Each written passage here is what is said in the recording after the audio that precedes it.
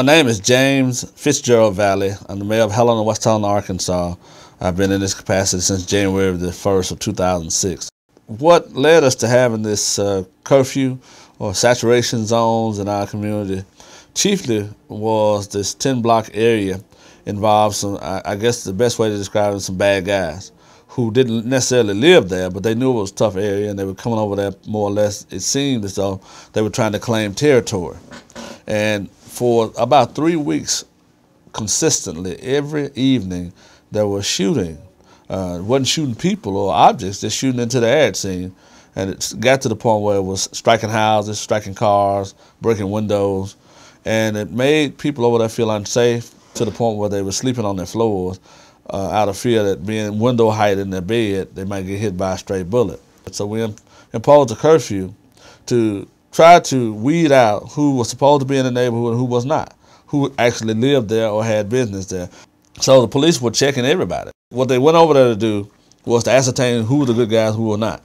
And what we did in that 3 or 4 day period, the first 3 or 4 days anyway, was arrested about 30 people, and 10 of them had felonies. Many of them were parolees or probationees who, by being in that area and by some of the things they were doing, were violating their probation terms. And so we got them taken back to the county jail. In addressing the critics as it relates to what we're doing with crime here, one, we've tried to assure them and the general public that we're following the law, that we're working within the confines of the law as written and interpreted by the United States Supreme Court or the Supreme Court of the state of Arkansas. We've had some critics who want us basically to go away. We believe that many of those people are part of the criminal element.